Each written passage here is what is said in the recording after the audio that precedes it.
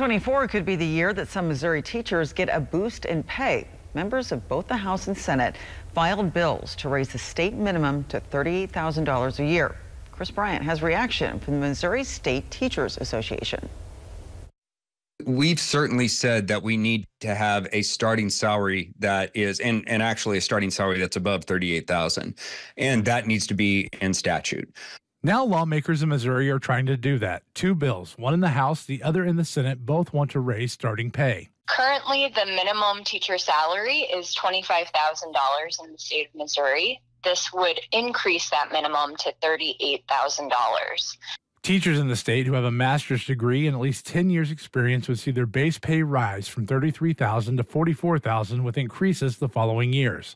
Both Arthur and Fuller say teachers in the state need more support both in their communities and in Jefferson City. We need to have that local support in community-wide and then also statewide as well. It has to be a priority. It has to be the district's priority, and it has to be the priority of the state legislature.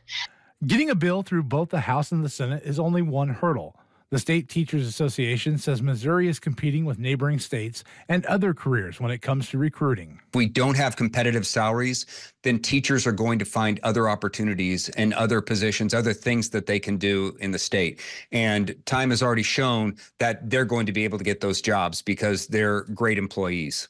While larger districts may be able to absorb the added cost of a mandated higher salary for teachers, smaller districts could have difficulty meeting that higher salary. It does create a fund that the state legislature could appropriate funding into, and then schools would be able to draw down to help cover some of the costs for those hard-to-fill positions.